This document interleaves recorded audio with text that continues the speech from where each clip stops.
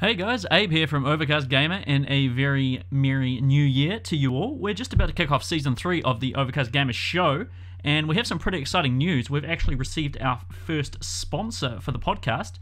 That is The Book Guys. So you've heard of Audible probably on a lot of podcasts you listened to previously, and these guys are similar, but they actually sell second-hand audiobooks. When you chuck on the MP3, it sort of kicks off where the last person left off.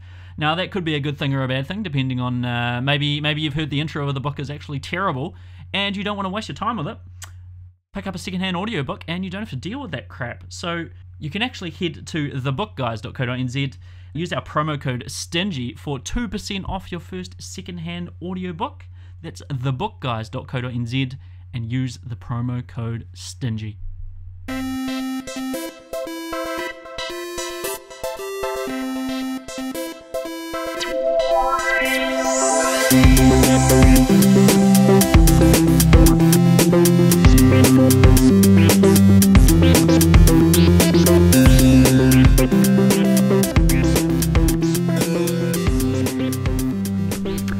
Good evening and welcome to the Overcast Gamer Show, the very beginning of Season 3. It is February the 20th, 2018.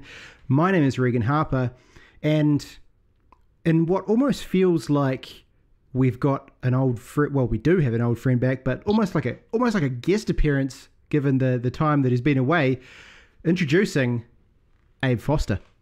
It's me. I'm back from overseas, from the cold shores of continental Europe. It's pretty bizarre being back in what can only be described as a sort of a clusterfuck of a jungle temperature, really, in New Zealand going on here at the moment. It's quite obscene.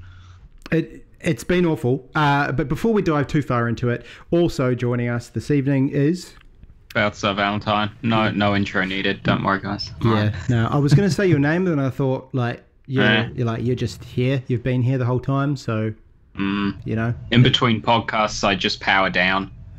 I only exist when I'm being observed. Yeah, we put him in the corner. He gathers a little bit of dust, and then we power him up for each podcast. So, Abe, welcome back, man. Thank you very much. You've been away in Europe, and we've had a little bit of time before we've sort of kicked back up into doing our first podcast of Season 3. Yep. Tell us about it, man.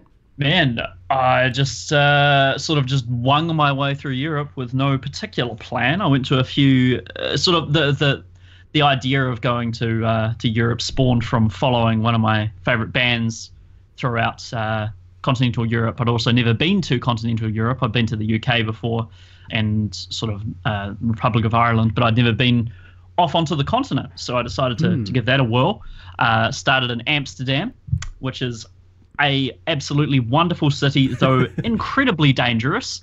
Really? They have the ninjas on bikes, man, everywhere. There's just walk anywhere and you almost get hit by a bike, I swear. It's quite terrifying.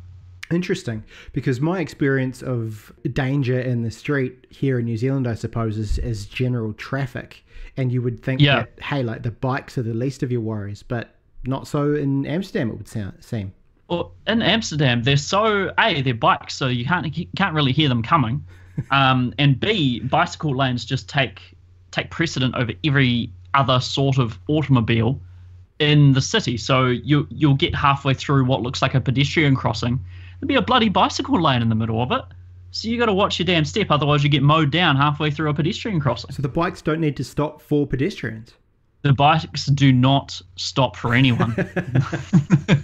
That's the rule of thumb. That's what you should know when you go to Amsterdam is bicyclists are the top of the food chain. I believe there's a law that if a bike and a car collide, the car they'll have to pay reparations every time.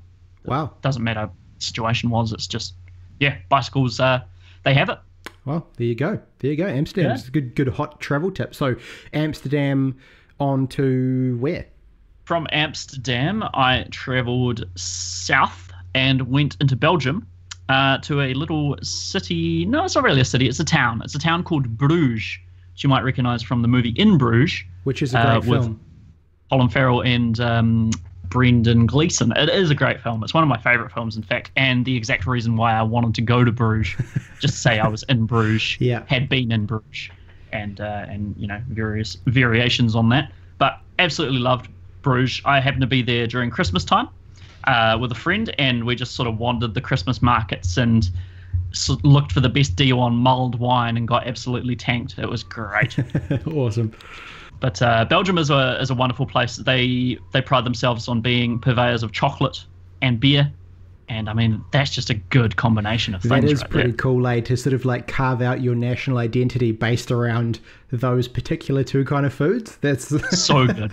It's the most hedonistic. Like, it's that and Amsterdam are two of the most hedonistic places I've ever been, and it's wonderful. Great. So Bruges for Christmas, there for Bruges a for Christmas. little while, and then on to from somewhere from there. So back into the Netherlands at that point, parted ways with my mate, and I sort of continued north and stayed a few places in the Netherlands. One place I stayed, which I'll give a shout out, even though it was a shithole, the hostel, Budget Hostels. Now, if you were me, you assume that is a typo, or it had a space in between Budget. I was like, oh, budget hostel, right? Okay. And I looked at the business card and I looked at all the branding, and no, it's called Budget Hostels. So that should have been a warning to me, but I was a bit careless with that. Stayed that place, and the first thing that happened when I sort of went into my room was the only other person in there was sort of, I would say, late 30s kind of lady, asked me for money. So just straight away, that's the first thing that happened. She asked me for money for, I quote, a drink. It was also freezing in that room. It was winter, so it was freezing everywhere, but it was particularly freezing in that room. It did have a heat pump, but you had to pay €10 for the remote. So that was a bit cheeky, to be honest. The old Budget really squeezing out every sort of penny from their travellers. It sounds to me kind of like the Ryanair / Jetstar of pretty much, man. I think it can't be a chain, because I can't imagine they do that well if all their reviews are just, I got solicited for money by my roommate and it was minus 20 degrees in my room. But yeah, that was an interesting sort of turn of events. From there, I went into Germany. I stayed in a place called Bremen the first night, and that was all well and good. I had a roommate who was a Russian fella he spoke Russian. He was born in Slovakia and he was living in Belgium. So quite the eclectic mix of things. He spoke very minimal English, like a few words. So we ended up having a conversation purely through translation apps on our phones, which was quite something. Intensely, mentally draining, but a lot of fun. So that's something I'll definitely never forget, is having a chat with old Alex about Winston Churchill in the early hours of the morning via this text-to-speech program on my phone. Amazing. The only, it's the kind of thing that would only ever happen on an excursion like that. That's great. Yeah, completely bizarre. That's why I love just having no plan and just winging it, because you get yourself into these weird situations like that, and especially staying in hostels, you never know who you're going to encounter, Most of the time, even if they're a little bit weird, that makes for a good story and an even better memory. I then went to Hamburg, which was sort of where the second gig was. So that was where I was making my way to from Amsterdam, just stopping off at various places along the show. Didn't see too much of Hamburg. I was only there for one night and probably a night, and then I left about mid-morning the next morning. So didn't see too much, but I enjoyed it. Went out and got some more mulled wine. Sort of became a wee bit of an alcoholic on this trip, but purely for mulled wine. I'm just a selective alcoholic. That totally fits the bill, though. Europe in the middle of winter, you want something like that. You're not going to go out and get a nice cold beer, are you? No, it's the nectar of the gods, is mulled wine, Reagan. It's the nectar of the gods. I've been craving it. I mean, that's probably the sign of an alcoholic, to be honest, but I've been craving its warmth, its warm embrace, even in the temperatures we're having, 27 degrees some days. Blimmin' hell. Yeah, from there I went to Copenhagen. The next morning I was actually in Copenhagen, and it's quite something being in one country one night and another country the very next. It's a very strange feeling, in fact. Not at all something that we're used to as New Zealanders, right? Being so isolated. It's a very foreign idea, that. Yeah, it's bizarre. Everyone could be speaking a completely different language, which they were. There was a few German speakers in Denmark, but not many. Mostly, Danish, as would be expected. And Copenhagen was sort of like, it was a really cool place, but it was super expensive. So a lot of their money is coin-based, and the coins are actually, if you do the exchange, you can get sort of 3 coins is worth about $6, $6 to $9. So you sort of start spending the coins as if they're small change, but they're not.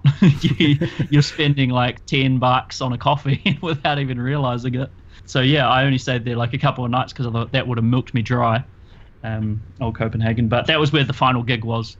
So I had a blast there. Met some really lovely people, a Swedish fella and a Slovakian lady, and yeah, had an absolute blast. And then the rest, I ended up back in London. Visited some friends from Wellington actually, who have moved over to London recently, and then sort of visited some friends in Edinburgh as well, and then explored the Highlands of Scotland for probably a week or something like that. Went up to the Orkney Islands, which is somewhere I never in a million years imagined I'd get to. Are they the place? Are they? Because the Orkney Islands ring a bell to me, and I feel like it's because they've got like wind turbines there or something. Does that mean anything to you if I say wind turbines? They do. They definitely do. Oh, Scotland's actually really good on that front. Scotland has a hard-on for renewable energy, not as much as the Netherlands.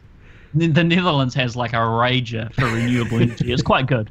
It's really good. They're leading the way. Yeah. But no, Scotland definitely has loads of wind turbines as well, and geothermic plants as well.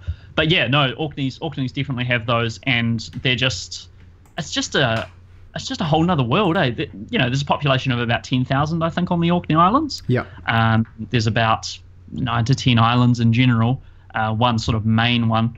But yeah, I ended up having New Year's there with a lovely bunch of people with whom I couch surfed. And went and watched a Orkney Island tradition called The Bar, in which a bunch of dudes everyone goes into the centre of town, everyone from the near vicinity on New Year's Day, and it's sort of like the genesis of rugby, or that's what it felt like to me. It's a whole bunch of dudes in rugby gear, and they have a sort of spherical ball, and it's just this giant scrum that just goes through the streets. It's like an urban scrum. It's bizarre. They smash into shop fronts, and God help you if you get in the way of them. You could get trampled to death quite easily. So we watched that for about 4 hours, and it's quite something. These dudes are so tightly packed in, and they're moving with such gusto that actual steam starts coming off human bodies, which I'd never seen before. And what are they trying to achieve? So one side is there's the uppies and the doonies, as they call them, and the uppies are trying to get a ball, they're trying to get the ball or the bar to one side of the town, and the doonies are trying to get it to the other. The doonies, I believe, are trying to get it into the harbour, and the uppies are just trying to get it to a specific piece of wall in the uptown. So it's pretty damn cool. It's just something I was just like, what time period am I in right now? Yeah, that's bizarre. And they do that once a year. Twice a year, actually. They do it on Christmas Day and New Year's Day, so I managed to see the New Year's Day one. Huh. That was pretty damn fantastic, to be honest, man. And then from there, just sort of hung around Edinburgh. I flew to the Czech Republic, caught up with a few friends in the Czech Republic who I hadn't seen in probably about 5 or 6 years. I met them when I was housekeeping in Canada back in 2012, when I moved over there for a year. Cool. So that was pretty awesome, reuniting with those guys. And then I ended up going through Austria into Vienna and into Budapest as my last sort of place on the continent. And Budapest, I actually went into a hostel. There was no one else there at the time I checked in, so I thought, this is going to be great. Then two young Aussie fellas came along, and we all got along famously. We ended up having beers in the thermal baths in the middle of the snow in a park. So yeah, just absolutely fantastic times. Not much after that, man. I just went back to Edinburgh, Bummed around for another week before I went home, and now I'm back. Now you're back. That sounds absolutely amazing, and thank you for the sort of blow by blow account. With that, I'm going to officially hand the mantle of OCG kind of podcast host back over to you. So there you go. Alrighty, no worries. Yeah, treat it well. There you are. happy to take the reins back, Reagan. So yeah, happy New Year, Merry Christmas, and welcome back to the Overcast Gamer Show, everyone. This is season 3. We've been going for 3 bloody years, fellas. That is quite insane. Think about it. That's weird. I don't know whether I want to think about it or not. Time is just slipping through our fingers. It is, yeah. But that's cool. 3 years, season 3. Yeah. And we've got some cool stuff, I think, planned for this year. We do. We've actually been stepping up our content game. We've been putting out news stories. We've been putting out fake news stories, and we've been putting out, just little snippets here and there on the old website. So feel free to check that out, overcastgamer.com, of course. And we're hoping to get some kick into more video production, I think, is a big thing for this year. So definitely look out for that as well. Before we move into what we've been playing, fellas, anything that of note or any good stories that you guys want from the past, few months? Shit.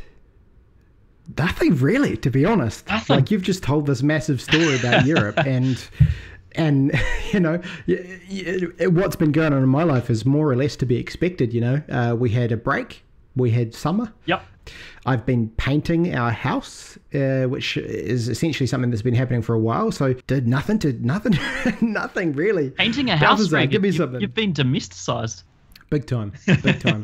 It turns out that painting a house is probably not a one-man job, I would say. No. Well, I've come to learn.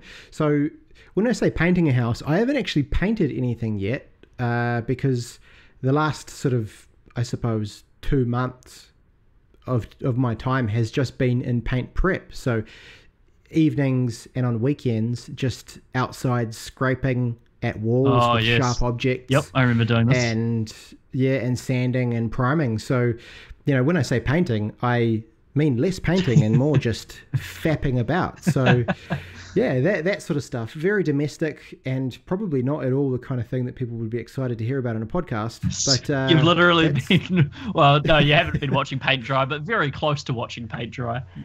I'm one step away. I'm genuinely one step away. You haven't even been watching paint dry. Haven't got to that stage. Yeah. No, I'm excited for that step, actually. That's coming up. I can't wait to stand back and watch it do its thing. Yes. But no, nothing crazy. Balthazar, you must have something cooler than that, surely. Nah. You're asking me to recall months. I don't know. I don't even recall a day ago. I don't know what's going on. My life is like a whiteboard. I just wipe it clean when I get up every morning, and I have no history. It's a very depressing take on the Forrest Gump quote there. Yeah. It sure is, yeah. Well, we were saying before how we sort of just turn them off and just boot them up for each podcast. So essentially we're just wiping your RAM and, you kick off from word 1. Yeah, nice. Refreshing. Well, in that case, I think we'll just move straight into some actual video game chat. Boys, well, this is the first episode of season 3. We've got plenty of time for talking about pack and save specials and whatnot. So we'll just get into some actual video game content, shall we? I would like, Balthazar, if you want to chat about what you've been playing, man. Let me remember. Yeah, I've actually been playing quite a lot, but there's only really 2 standouts. The biggest talking point would be Monster Hunter World. A few reasons why it would be a big talking point. A, because long-time listeners would know it's one I never intended on getting before the PC release.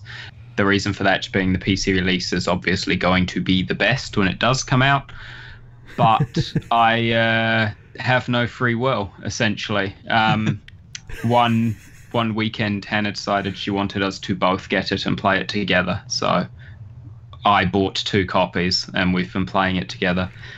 That to me sounds like it wouldn't have been a hard sell, to be fair. It wasn't. She would have just been like, what do you think of this? He would have been, okay. Yeah. It's like when It's like when my girlfriend says, "Oh, I can't really bother cooking tonight. Can you?" And I'm like, "No." And then she's like, "KFC," and I'm like, "Yes." Nice. It's not. That it's was not tonight a difficult for Pizza Hut. transaction. Nice. Nice. So yeah, it's been fun. I am kind of glad I didn't wait for the PC release. It very much feels like a game of the now kind of thing. A big thing about Monster Hunter is always hunting in big groups kind of thing. And yeah, as you go on and your rank increases, you start getting more and more things that only have a party size of 2, which is great because we can just play those and know that we're playing at maximum party size with just the 2 of us. But there's still a lot of big, set piece moments and things that you want 4 hunters for.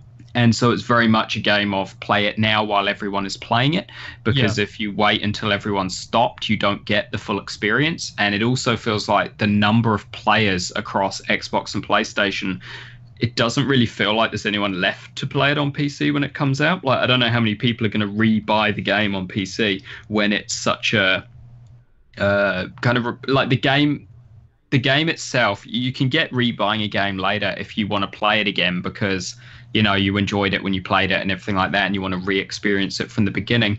But the difference is with Monster Hunter, you don't experience it once. Like, the whole core gameplay loop of Monster Hunter is struggle to kill a monster, use its parts to make stronger gear so that you can kill it faster to get more parts to finish building the set of gear, and then move on to the next monster. So you've already fought every monster in the game like 100 times before it comes out on PC. So I don't know how many people are going to be it seems like the only people who play at PC will be people who haven't played it yet, but it really doesn't seem like that's many people. So I totally glad I've been playing it now. I understand what you're saying with this, but I'm also a little bit disappointed because it was you who convinced me to not buy it on PlayStation because you were like, "Nah, it'd be better on PC." And I was like, "Yeah, no, you're probably right. It will be better on PC." But I also I think it's fine now on PlayStation. I've realized from playing it that it's very surprising, I think, how much I'm enjoying it, purely because it's a Capcom game and they don't necessarily have a history for incredible optimization. But it runs incredibly well on the PS4, like standard non-pro PS4. The load times are a little bit up there, a minute to get into something, but when you're in it for sort of 20 to 30 minutes. So we're still only talking a couple of minutes, an hour of loading. So something they could probably patch out as well. Potentially, yeah, and something that they could always decide to release some updates that allow you to install a bunch of the data off the disk kind of thing, and then you might load it faster and stuff like that as well. But yeah, it feels really well optimized. It looks amazing. For the size of the game, it's up there. It's in terms of some of the best looking games on PS4, and it runs really well. I mean, yeah, on the standard PS4, it's only 30 FPS. You're never going to get 60, but it's never dropped a frame for me. And I think 30 FPS is fine if it's consistent. I think the reason why people kind of prefer 60 is because if you lose a frame or two at 60, you barely notice it. If you drop from 60, you can probably drop as low as 55 and not really notice there's been a dip. Whereas if you're playing at 30, if you drop one frame, you notice it straight away. So I think that's why people are a lot more antsy around 30. But I've not seen a single drop in my, I don't know, maybe 70 to 80 hours of playing so far. Wow. And I've not noticed any dips or anything yet. So I'm pretty sure there aren't going to be any, which is really good and really refreshing in a console game. So it's great. That's pretty damn impressive. I'm just having a look here. It's Capcom's fastest selling game. It's sold 6 million units. Yeah, it's done insanely well. It's also... surprisingly, I believe it's doing best on Xbox One, which is surprising to me, because that's the first sort of platform. Microsoft is the first platform there's never been a Monster Hunter game on. Like it used to be on Sony before it went Nintendo, so you think the big fan base would be there, but it would appear it's Xbox. And again, that surprises me because it's also, coming to PC soon, and a lot of Xbox people also have PCs because they're just in the Microsoft hemisphere kind of thing. But it seems that no one decided to wait who had an Xbox and a PC. They all just jumped on Xbox. So yeah, its biggest community is there, which I find odd, but that's not to say the PlayStation 1 is small or struggling or anything. It's pretty massive. And because, I mean, yeah, like you said, biggest, fastest selling Capcom game.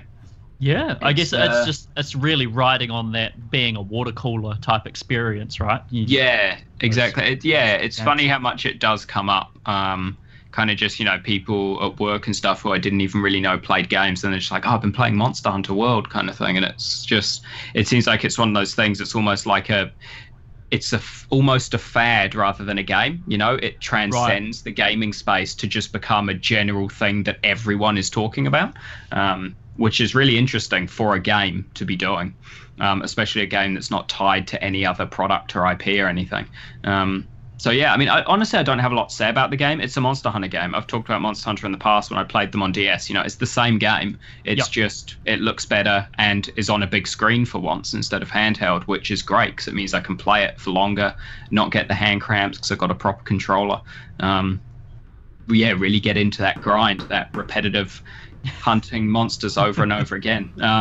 But there's a lot of really cool shit in World. It does look great. I mean, I shared a clip with you guys earlier just showing some, cool stuff. There's new moves and stuff, which, I mean, maybe they've always been there, but I've never used the hammer before, so I didn't know you could fucking run up a wall and then backflip off it to land on a monster's back. That's freaking awesome. Now it's the only move I do. I'll try to lure things into walls just so I can run up and backflip off, and everyone else in the group is going, fucking keep it in one place. I'm like, no, I can do this cool thing, watch. We'll get that clip up on the site, so if you want to check it out, we'll make sure it's there for you. Nice one, man. Anything else you've been playing there? I've been playing the Bayonetta remaster, re-release, what have you, on Switch. Which is good. I mean, I love Platinum games, so obviously I was going to like it. This was potentially even their first game. Certainly their first game, I think, on their own, where they were themselves as Platinum Games, not, working under another developer or publisher or anything. And it holds up. It's interesting because it's not, I don't think it's digitally touched up or anything. I think it's literally just a port of the original game. And it holds up. Yeah, it looks good. It runs good. It's a solid 60 on Switch, which is incredible to think, because there are people out there who would say, of course, like, how can you be surprised something would run at 60? It's a game from 2006, 2007 or something, 10 years old, running on current hardware. But this was a PlayStation 3 game that struggled to get 30 that is now running at 60 on a handheld device. That's insane. That's incredible. The Switch just continues to awe-inspire like new ways all the time. It's an incredible piece of hardware. And yeah, Bayonetta runs good on it and is a good game. So if you like button bashy beat 'em ups, it's withstood the test of time. And if you buy physically, I think you can only buy 2 and then you get a digital download code for 1. But if you've gone purely digital like me, buying either one of them gives you I think it's like a 72% or some really specific number discount on the other one in the eShop. So yeah, you don't get kind of the bundle of 2 in 1, but you buy one, it discounts the other and still works out cheaper than buying it physically from EB. So nice, good pro tip there. I just have one question before you move on from Bayonetta. I've never played Bayonetta. I've always wanted to. I love Devil May Cry 1. Is it going to cater to me? Is it that sort of combat and that sort of style? It is, yeah. It's very, very the same in terms of the combat. It is very combo based and trying to get up. It doesn't have that, indicator on the corner of the screen going from C through to triple S, super slam and stylish or whatever. They did without that, but it's still the same. You want to go for the longer combos. You want to mix up your weapons because at the end of every fight, it gives you a rank. In this, it's from stone to pure platinum, and so you want to try and get the best rank in every fight so that you can get the best rank at the end of the level and get the most rewards, kind of thing. And it's the same cheesy, over the top, sort of all the cinematics and stuff are just ludicrous spectacle displays of dispatching enemies, kind of thing. So it's very original Devil May Cry. It's really, I think the idea behind it was to show Platinum was like, hey, you can make a game with a female protagonist and it's the same as a game with a male protagonist. I think they very much, that game was kind of we want to prove that anything can be done with anything. And Bayonetta is 100% just female Dante, just as sleazy and irreputable as original Dante was. So it's good. If you liked the old Devil May Cry games, yeah, definitely give Bayonetta a spin. And I believe even if you're not sure if you want both, I think the first one's much cheaper than the second one anyway. And like I said, then if you do like it, it unlocks the discount for the second one. So for sure, I recommend picking up the first one. Though the first is a lot harder than the second, I've heard. I've not played the second yet myself. I've never played it. It was a Wii U exclusive, and it was just one I never picked up on my Wii U. But I've heard the second is better but easier. So kind of the first, I don't know, it seems like a trial. It's harder and not as good, so it may turn you off, but at the same time, they are narrative games, so jumping straight into the second might be a bit weird, but it's your call. All right, awesome, man. Mr. Harper, what have you had your thumbs on, man? So 2 games really that I'll talk about. One I already spoke about in the previous podcast, Xenoblade Chronicles 2, and I suppose I wanted to check in on this one again because it's a game that I'm going to be playing for a long time, because it seems that I don't get through games particularly quickly. I'm not a fast gamer. I tend to take my time with things. And Xenoblade Chronicles 2 is a massive game, and I'm still starting to understand the scope of the game. It's massive. It's huge. And I guess the one thing I wanted to mention about this is the first game that I felt, that I've had to really research to even be able to progress in. And what I mean by that is, last time I spoke about how heavy all the systems and things in Xenoblade Chronicles 2 are. It's a game about systems and understanding them and all this kind of stuff. And we talked for a while about how there's all these battle mechanics and menus out the wazoo and all this kind of stuff. And I had to do a bit of research to actually really sort of understand how it all worked and how it all linked together, and to feel competent with the game. And I don't know whether that's a good thing or a bad thing. I kind of like that it's in-depth enough that I had to do it, but at the same time, I think maybe the tutorials and things could have been a bit better. Right. So, like, I've got to the point now where I feel like I understand everything, and I just need to do the work to kind of sit down and plan out how all the blades are going to work with their combos and things like that, and just kind of put it into practice and use it. But at the same time, I'm getting to the point where I think like I need a little bit of a break. Like, do you guys ever get that with games where you've been playing them for quite a while and you think, I just need to put this down for a bit just to give myself a bit of space? Oh, absolutely. Those sorts of dense games, especially. I mean, I don't play many of the, I'm intimidated quite easily, as everyone knows who's been listening to this podcast, by mechanics or pretty much anything. Text on screen turns me off. So, yeah, if I encounter something, even The Witcher 3, that took me 2.5 years to finish that damn game. So I definitely get. I'm a skittish gamer for sure. Yeah, it's essentially that, and I'm kind of just at the point where like I've got all the characters down. I know who they are, and I kind of know where the story is headed in a way. And yeah, but just the amount of time I had to put into it, the effort I had to put into it to kind of get to this point, I'm kind of like, I just need a bit of a break. So I'm going to put that on the back burner for a bit, and I'll touch base once I pick it back up and have some more time.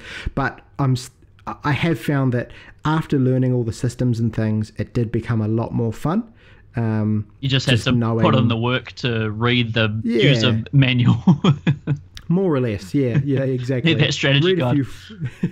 Read a few forums, understand what all the fucking text and bells and whistles and everything on the screen meant and did, and all that kind of stuff. And then, and it did become a lot more fun and easier because you can cause more damage and things in battle. So, but yeah, I'm going to give it a break. I'm going to give it a break and come back to it. I hope that doesn't disappoint you too much, Balthazar, because I know this is a game that you really liked. Yeah, no, I didn't play it all in one go either. I took breaks from it. I mean, not long breaks. I still played it quite consistently through. But I would take a week off here and there, kind of thing. Yeah. So yeah, definitely, you've got to. you got to allow it to. I guess just you need to have fun with it. That's the biggest thing, especially with those huge games. You need to make sure they don't become a chore, because it's very easy for such a huge, overwhelming game to start to feel like a slog and a chore to get through it. So yeah, absolutely. Totally. I mean, take a break. If it's getting overwhelming, step back for a bit, come back in. Sweet. I'm glad I have your blessing. I appreciate that. The other game I've been playing, which I kind of couldn't quite decide whether I was going to get it or not, but I ended up getting it, was Kingdom Come Deliverance, which has been out for around a week or so. Yep. Maybe a little bit longer.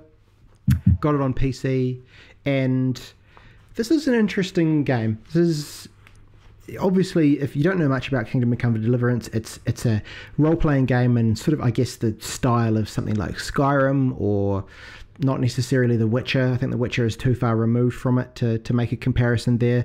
But that first-person kind of role-playing game in an open world, except there's no magic and it's all historically accurate and is aiming for realism, is kind of, I guess that's how you describe it. And it's, so far I've actually really enjoyed it.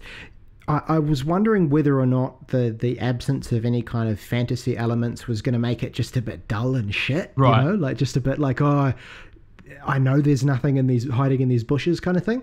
But it's actually been fine. Like there's enough. It's quite story driven, and so there's enough there to keep it quite, well, so far for it to be quite engaging, and also the characters are pretty cool as well. Okay. Is it based, is the combat, I mean, I might be jumping the gun here a bit when you talk about the mechanics, but the only point of reference I really have of this is that game called Chivalry. Is it anything like that at all? So to describe the combat mechanics, so you face a guy and you lock on to him, yep, and it automatically locks onto the dude. He's got a sword, you've got a sword, or whatever weapons you happen to be using. And in the middle of your screen, there is sort of a 5-pointed sort of star icon kind of thing, and that shows the direction that you are holding your sword. So it's kind of like that game that came out a while ago. What was it called? With the samurai and the little battle arenas. Which one was that? First-person game. We'll figure it out. But anyway, and then it's all about timing and blocking their moves and making sure you've got For Honor. For Honor. Oh, right. It's kind of like that and that directional sort of thing, but it just feels a little bit clunky, which leads me to my next point about this game, in that everything feels a little bit clunky, and that's kind of the biggest thing that jumps out at you. Is it would be an amazing game if you could be really immersed in it, but you can't quite get there because everything's just a little bit weird and quite buggy. And I know it's like the Warhorse Games, the guys who've built it, this is their first game, I think. It was a Kickstarter thing, and they're quite a small team. So for that, like, it's an amazing achievement for it being their first game, but it is quite like it's the sort of game that you probably, to be honest, want to hold off on getting. If it intrigues you and you haven't bought it yet, maybe hang off until it's on a sale, or at least there's kind of more word on the patching that they're going to do to kind of fix up some of the bugginess, because there's a lot of potential there, and I think it just needs a little bit more time for them to just hone it and really make it shine, I suppose. It's one of those kind of situations. But the characters are really cool. The main character, Henry, who you play, is just basically a lovable oaf, and he's quite cool. And then you sort of come across, it's all about your relationship with the nobles, and you get taken on this journey and you get caught up in a war that's going on. So it's pretty cool, but I'm not entirely sold on it right at the moment. Maybe wait for a sale if you're thinking about it, but that's all I've been playing. That's me. Is it in early access at the moment, Reagan, or is this a full game that's been released? This is a full game. It's a full game. Complete. Okay. So yep, the full release has happened, and the developers have been really good in that they are committed to, they're quite vocal about their plans for patching it up and adding, well, I don't know about adding content, but definitely polishing the game, giving support patches, which in is general. Yeah, exactly, which is really awesome. And those people that have played it, from what I've seen online, are enjoying it, but it really is, it's that step up from being kind of just, you know, your middle tier game to being a good game is really just that fine tuning that they need to put into it. So I really hope they nail it. Yeah. Nice. Well, I guess I'll talk about what I've been playing. I mean, to be honest, not a huge amount until I arrived back, and then it's just been a whirlwind of things. So, I mean, I took my Switch with me overseas, and I had on there Shovel Knight and The Legend of Zelda Breath of the Wild. Now, one of those games got a hell of a lot more playtime than the other, solely because I couldn't always guarantee I'd have a place to charge the Switch, and obviously one is a hell of a lot more processor intensive than the other one. That being, you know, Breath of the Wild can drain your battery pretty fast. I got more of a solid amount of hours out of Shovel Knight. So yeah, I sunk my teeth into Shovel Knight a wee bit. Balthazar, you talked about it on one of the podcasts you guys did when I was sort of AFK. I agree with most of what you said there, man. It's I've been waiting to play this for a long time. I've been waiting for sort of a platform on which, or a good sale, to sort of reel me in. Yeah, it's a very well made game. It's got a sense of humor that I really dig as well. It's got quite tongue in cheek and sort of breaks the fourth wall at times and things like that. But it's just not really that thrilling to play as a game. I do quite like the sort of NES style that it has going for, you know, honouring those games of the past and things. But yeah, it's just, I don't know, there's not much that pulls me back to old Shovel Knight, unfortunately, and it has a very strange menu sort of world map system where there's sort of 4 levels unlocked at one time. Most of the time, you'll move into a new world before 4 levels unlocked at any given time, and it doesn't really guide you to which one you should do next. And they actually go up quite significantly in difficulty. So you can sort of you can unlock a batch of levels and jump into the hardest one without even realizing it, just because that one had the catchiest title, or that one, you know, appealed to your sensibilities. So you decided to say you jumped into something referencing the seaside. I'm like, okay, cool, I want to play a seaside level. And then it's just balls hard. And then you realize you have to go, oh no, you should probably go do those 3 levels prior to sort of work your way up to this level of difficulty. So there are some definite issues I have with the game. At the moment, I don't think I'm going to be finishing it. I have too much other good stuff that I'm playing, and I don't really want to give that much time to Shovel Knight, to be honest, which is a shame, because I have been waiting to play this for a long time, and it's absolutely not a bad game. Let me just, you know, make that perfectly clear. But yeah, not that drawn to it, unfortunately. Old Shovel Knight. Goodbye, Shovel Knight. I get this feeling that might be the last we have to say on it. It could be. I mean, I'll keep an eye on old. I referenced a book a wee while ago, called Blood, Sweat and Pixels by Jason Schreier. The sort of insider stories from the gaming journalism world, and they talk about the development of Shovel Knight from Yacht Club Games. And they seem like a great bunch of folks, and they went through a lot of trials and tribulations to get this game out, personal sacrifice and whatnot. So I have a lot of respect for them, and I'll definitely keep an eye on them, and potentially purchase what they put out there. I think they're doing good stuff. But yeah, this one maybe just not for me, I think. Maybe a little bit too arcadey. I'm sort of still struggling to get my head around what it is that just doesn't quite click. But yeah, not quite for me, old Shovel Knight.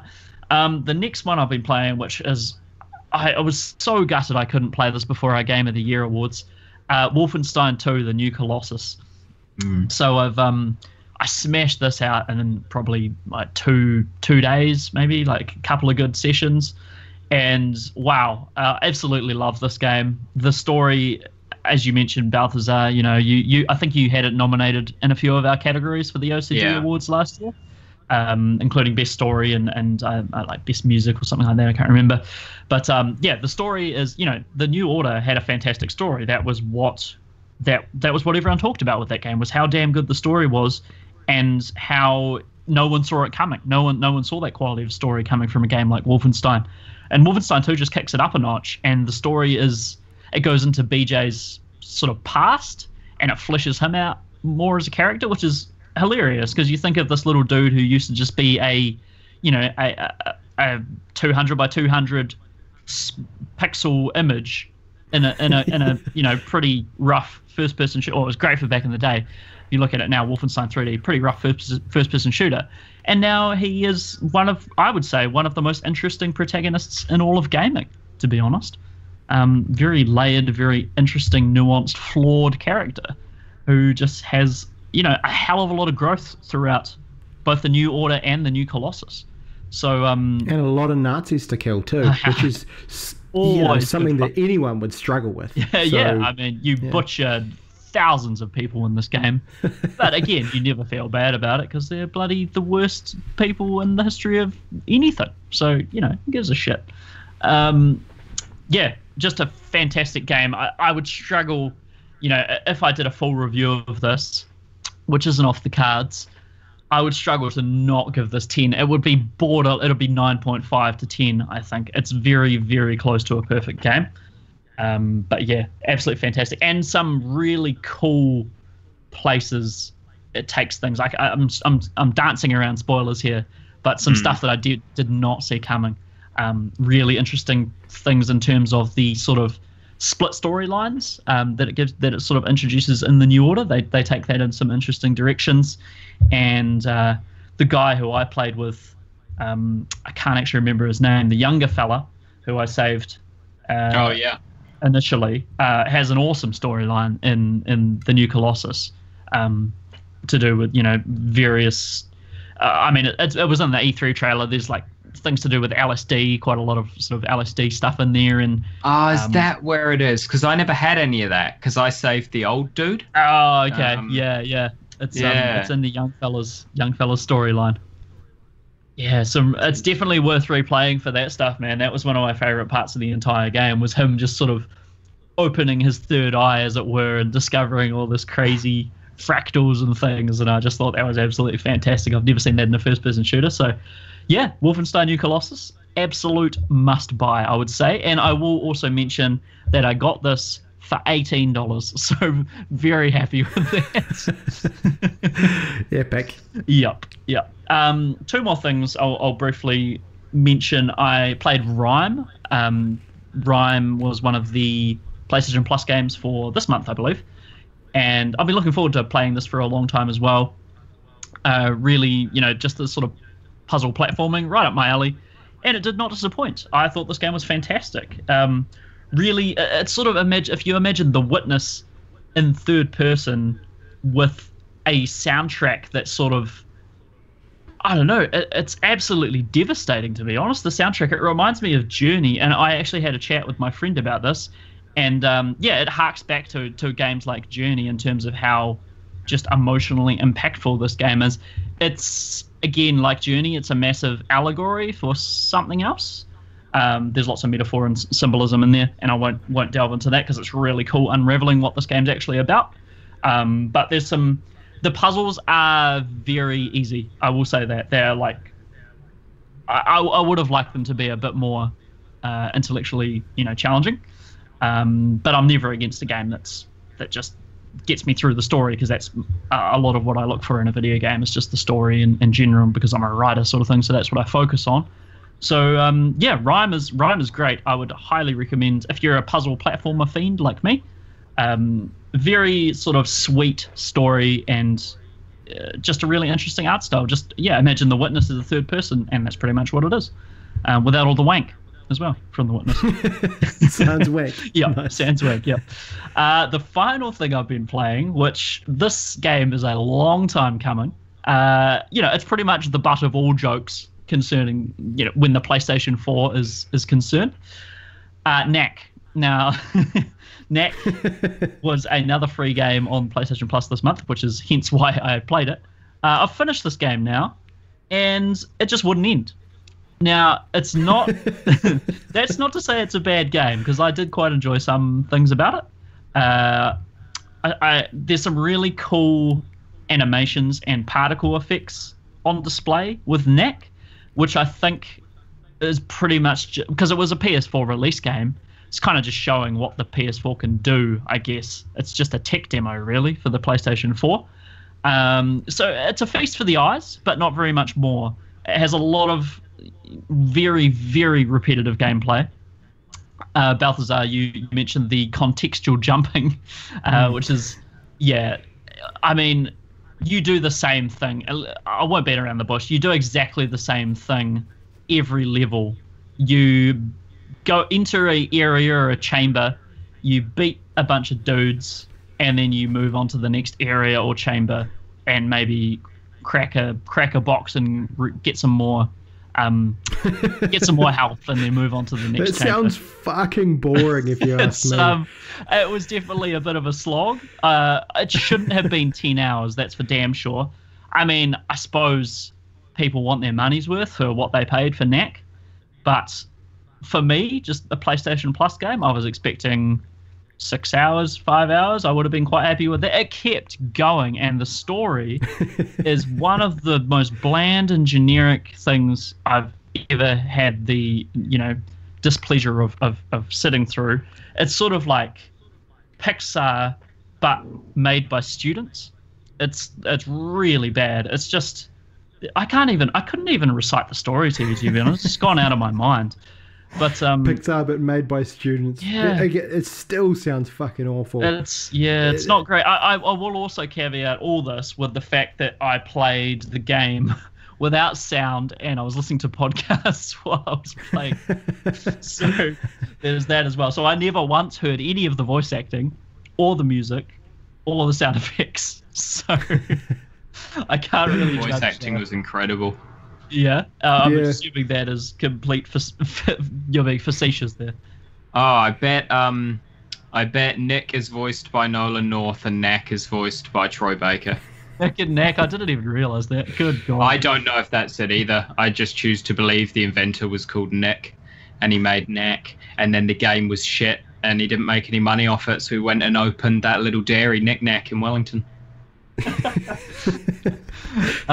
Very universal reference there. The game when the credits finally rolled, the game was written and directed by PS4 architect Mark Cerny. So he was difficult. I knew he was involved with Knack, but I always thought he was sort of an executive producer or something, just some sort of filler credit. But no, he bloody directed and wrote this thing. The very soft-spoken PS4 architect that makes an appearance and seems like a really lovely bloke, to be honest. But he should probably just stick to making hardware, to be honest. Yeah. If Knack is anything to go by. And I will, I'll say this now, I'll be playing Knack 2 if I can find it for a reasonable price, or if and when it comes onto PlayStation Plus. So I'll be it's just another reason for me to get through 9 hours of podcast. I'm all for that. This actually came up at work the other day. I sat next to a dude, and he's like, he knows that we talk about games and things, and he turned to me and he said, "Oh, are you looking?" I'm pretty sure his question was, "Are you looking forward to Knack 2?" That's amazing. And I sort of glanced sideways at him and just grinned. Who and has carried on ever with my said work. that in the history of being completely serious about? It was quite cute, actually. It was endearing. And I just sort of chuckled and carried on with my work. You just humoured him for a little bit. Yeah. No, I mean, if you like Knack, that's fine. That's absolutely. I have nothing against anyone liking anything. Different strokes for different folks and all that. I just felt it was a pretty hollow experience, but I didn't expect a huge amount from Knack. And again, it had some cool animations, so a feast for thine eyes and not much more. So that's all we've been playing. So we'll move on to the next segment here. Reagan, back to you, mate.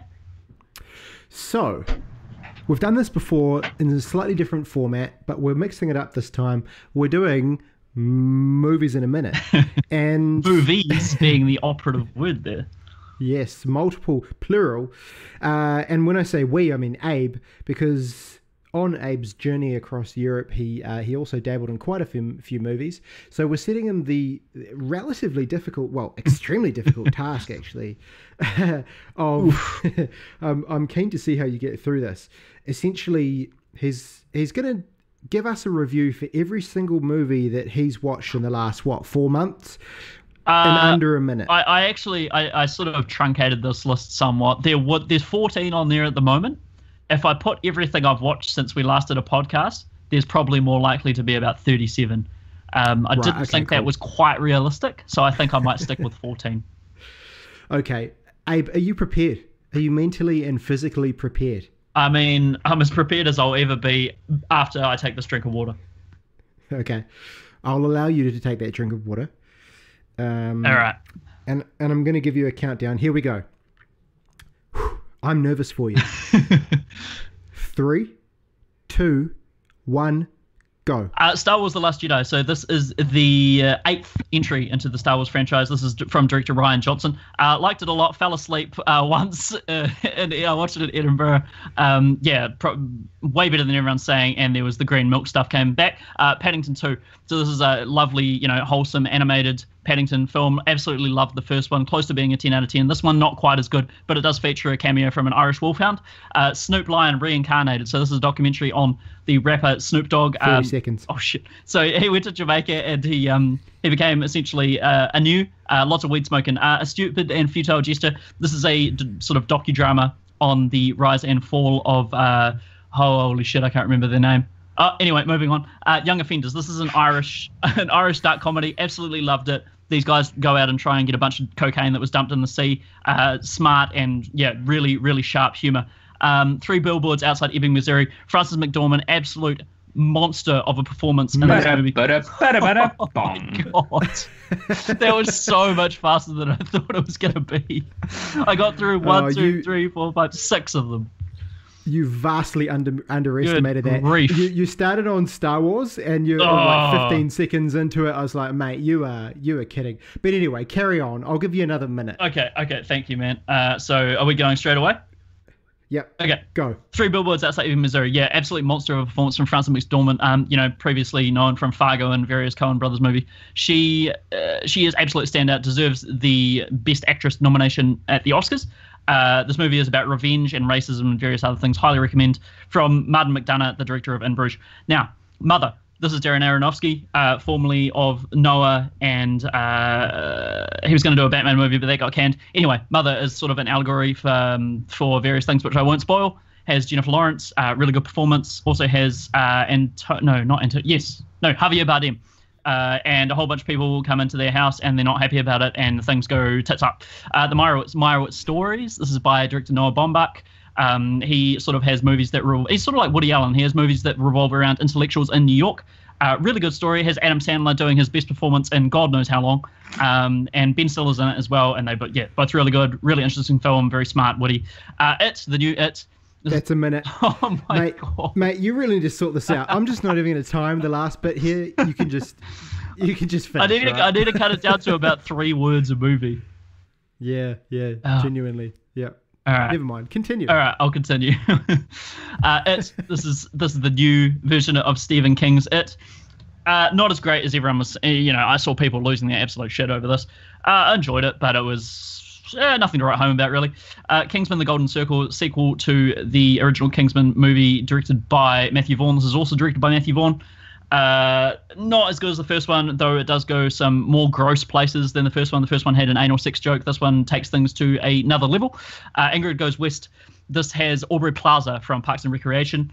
Actually a really good movie, although it made me squeamish due to the narcissism, the level of narcissism in the movie, and the sort of culture going around selfies and social image and things like that. So yeah, good movie, but disturbing undercurrent of social commentary there. Kim.com called on the web. This is about the German fella who's living in New Zealand to avoid being, sanctioned by the FBI. And the sort of illegal wiretapping that John Key and the GCSB did on him. Really good expose, actually. I really enjoyed this documentary. Very well made, and yeah, felt a bit sorry for him. He seems like a really nice dude, but at the same time, he knew what he was doing, and it was more than illegal. A ghost story. This is a indie film starring Casey Affleck under a sheet for most of the movie. There's a 10-minute scene of a lady eating a pie. I enjoyed it quite a bit. And it also cycles through some time periods, sort of thing that I didn't see coming there. Final movie is Loving Vincent, which is a absolutely magnificent film. It's the first fully hand-painted film. There was over 100 people working on this movie. It's just an absolute sight to behold, this film, and it takes place after the death of the beloved artist Vincent van Gogh. and it sort of goes into the relationships that he had with people, his close family and people in his village and things like that. So yeah, that's all my movies. That's all she wrote. Well done. I don't know why I'm clapping because you failed twice. I failed spectacularly. Not just once, but well done. Twice. Thank you. There's still a lot of movies to get through. I could talk about each one of those films for about half an hour, so it was quite hard to abridge the rants on all of them. Yeah, pretty much all of them. Yeah, if someone else had seen it, I could wax lyrical on any one of them. I couldn't talk about Kingsman: The Golden Circle for 5 minutes. I don't think. Other than talking about in the number of ways it was just a complete rehash of the first one, but taken down a notch. Yeah, the crass level was turned up to 11. Was turned up, but the substance level, it was a copy paste, except it was American rather than British, therefore worse. Yeah, no, I agree. It did have a lot of American sensibilities coming into that one, eh? But anyway, that's our movies in a minute. So, we might do that one again, depending on how many movies I get through. Or maybe just stick to 2 or 3 instead, so I don't end up something achievable for you, man. Because it was a disgrace. You could say it, Reagan. It was a disgrace. It was pathetic. Pathetic. All right, we better move on to the final section of the podcast here. We got some news. We got a few news items to talk about here, boys. It's been the week or the fortnight of the remaster. These things just don't stop coming, and love them or hate them, they're here to stay. So we've got Spyro remaster confirmed. Reagan, you must be over the moon. Oh man, the day that I heard about this, it feels like the reports have been decent enough to be confirmed, but not officially confirmed. So we're kind of hoping for an official confirmation. But man, I've talked about Spyro before, and I nearly cried. It's going to be one of those boyhood dreams come true. Yeah, I just can't wait, man. I guess it's this way with all remasters that they do, but I hope it lives up to my memory of it, and it's not actually really shite now. Reagan, does Spyro talk in the original games? Yes, he does. From memory? Huh. Yeah, I think he does. Yeah. I see. I have a problem with that. Really? Yeah, I don't think I can get on. He just seems like he should be a Gordon Freeman type, where he just stays quiet. He was voiced by Elijah Wood. Oh, good gravy. Yeah. So yeah, no, but I don't know. I thought it was fine. I don't remember ever feeling like the voice acting was a bad thing. Yeah. Why don't you like the idea of it? Oh, I just think he'll end up sounding like Nancy Cartwright doing, Bart Simpson or something like that, and it's just all going to go tits up. But I'm open to it. But in my head, because I think I played Spyro, not a huge amount, because I was Crash Bandicoot, side of the camp. But I played it a little bit, like demos and things like that, and I don't mind the idea of the NPCs being able to talk. What the hell's going on in the background? Not sure. It's rain. That might be I'm in a room with windows, and the rain is hitting the windows. Oh, really? Wow. Yeah, fucking hard. That's intense. I don't mind the idea of the NPCs being able to talk, because I kind of vaguely remember a lot of them being, being like almost that Banjo-Kazooie style gibberish. But the idea of Spyro being like, I just need to go and get my gems, just really doesn't sit well with me. That was beautiful. I from memory, I don't think that is kind of, the take that they went with it. Okay. Because he was kind of thrust into a situation where he had to kind of solve it. He was the only dragon left, right? Like, yes. All the other dragons got turned to crystal. Right. And so it was more of sort of like I've got to go out and make, sort out the other dragons, and it wasn't too bad. He was still a child, though. He was very much, here I come, nasty nork. That was how he spoke. Ooh, that's brutal. I'm gonna get you. And he always made shitty flame-based puns. See, if they, I'm okay with the puns. It sounds so good. I'm okay with the puns. The puns take me back to a simpler time. But if they could re-record all his dialogue and maybe replace it, I'd be more into it. Well, we'll see, I guess. I hope they don't touch a thing, because if they mess with Spyro, I'm fucking coming for them. They're messing with Reagan Harper. All I want is nice updated HD graphics, a better save system, and I'm happy. So no more needing a memory card.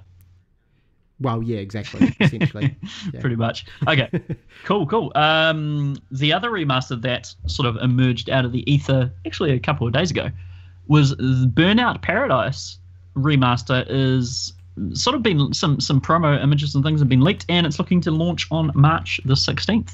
So I'm actually quite excited for this because I loved Burnout 3 especially.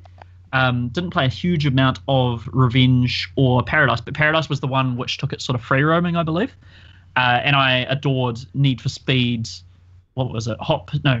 Underground 2, the one where was sort of the boy racer style thing, but it was also free roaming, and that was a great deal of fun. So if it's something like that, if it's Burnout but mixed with the free roaming of that Need for Speed game, I'm all for that. I think that'd be awesome. Reagan, you're the racing game guy. Did you play Burnout? Nah, I never did Burnout. No, I didn't. I sort of did the Need for Speed thing, I suppose, and kind of missed the boat on Burnout. But yeah, I'm open to it. Sounds like fun. Nice. I just liked Burnout because you could smash the crap out of other people, and it made it a hell of a lot more interesting than just trying to race. Yeah. Because is Burnout the one where it's kind of like almost all about the crashes? Yeah, that's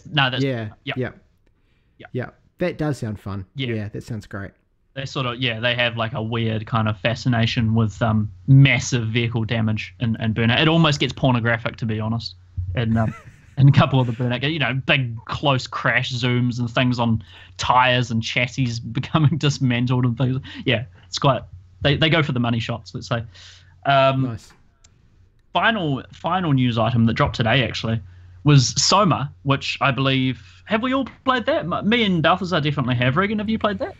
No, I didn't play it. I'm too much of a pansy. Yeah, it is quite terrifying. But this might change your mind, mate. They've added a safe mode, so you can no longer be killed.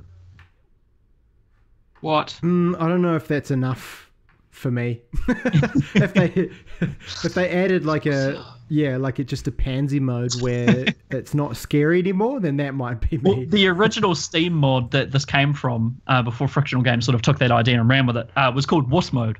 So Wuss Mode. Yeah, right. Wuss Mode, yeah. Probably not particularly. People have a problem with that, to be honest. People have a problem with bloody everything these days. But yeah, I don't know. I'm into this because I loved Soma and I enjoyed it. I enjoyed the terror of having something chasing me and being able to hurt me. That was all part of the game, but I also love it just as an experience, really. The horror comes a lot from the atmosphere than from the actual creatures. So I think the safe mode is actually quite a cool idea. Balthazar, you any thoughts on that? I didn't die playing the game at all. Okay. So I don't get it. Because I didn't die, my progress was never impeded by that. And the only thing that I guess I enjoyed was the thrill of the danger kind of thing. So if you remove that, there is no point in playing. Like, it's easy enough to finish without dying. So making it so you can't die, it's doing nothing. I don't get it. I don't think it's good, but I mean, if there are people out there who would now play the game who wouldn't before, then it's good. Then I like that, and I think it's good because it was a really enjoyable game, and I think everyone who has the ability to should play it. But it's not something I would ever use. Even if I was looking to go back and do 100% playthrough and collect everything, I still wouldn't use it because I never had any difficulty with it, full stop. So it's an odd one. For safe mode to be not dying just seems strange. I would have thought it to be more something like, just replace the monsters with a giant black vertical censored bar that moves towards you or something so that people like Reagan can play it. That's fine. Just replace them all with candy cans or something. Man. I'm quite interested in it because I specifically remember a few moments in Soma where the whole idea with that, them being, this being a sort of spiritual successor to Amnesia, is that you can't look at the monster, right? Because if you look at the monster, you start to go insane, or you slowly build up an insanity meter or something like that. Is that correct? They carried that over from Amnesia, right? I don't recall, to be honest. I'm not 100% on that one. I'm pretty sure they did, and I remember a few times. It's actually a really clever mechanic because, Balthazar, you've talked before about Outlast 2. Was it Outlast 2? Where there was various times where you just sort of cowered in a corner and looked at the wall, and you're like, if I can't see it, it's not there. Yeah. And this sort of takes that but turns it into a mechanic. Whereas if you don't look at the monster, you're not safe, but you sort of don't go crazy. You don't impede your own progress. And I remember specifically a few moments where I was just huddled in a corner, looking at the ground, hoping this thing didn't take a right turn and find me, sort of thing. And I definitely died a couple of times in Soma for sure, and it was terrifying. So, I'd play this game again with safe mode on, just because I think the story is fantastic. And the setting is unlike anything I've ever seen before. That undersea section, like the deep sea section, is insane. It's so good. So as you mentioned, I'm all for this, especially if it gets more people playing this amazing game. So props to Frictional for the good thought. That's all the news we've got. Anything else you guys can think of that you want to talk about, or should we wrap things up? Wrap it up. Yeah. All right, good as gold. Well, thank you for tuning in to the first episode of Season 3, the Overcast Gamer Show. As per usual, all of our stuff can be found www.overcastgamer.com. We've got the old RSS feed, which, subscribe to that. You'll get the podcast as soon as it comes out. The next episode of the podcast, you're obviously listening to this one. We're also at facebook.com/overcastgamer, twitter.com/overcastgamer, and on Twitch. We'll be kicking back into those streams, I think. Not too sure what we don't have any plans as to what we'll actually be doing, but we will be kicking back into the streams. Generally, that was Friday night, from what I remember, Thursday or Friday night. But we'll lock that down. We'll bang it on the old social media. We'll let you know what time we're streaming. And come and join in the fun and come say hi. So twitch.tv/overcastgamernz for that one. So thank you again for tuning in. Boys, any parting words? Just get out there, enjoy.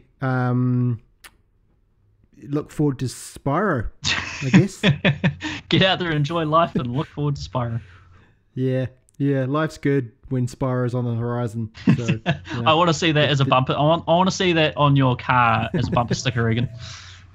I'll just get it vivid and write it along the back window screen. I'm sure your girlfriend will be stoked with that. Yeah, she'll love it. Yeah. Balthazar, any parting words there, man? No.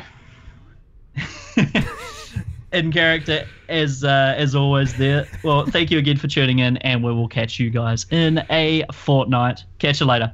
Ciao.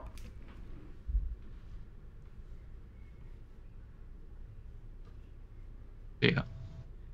Oh,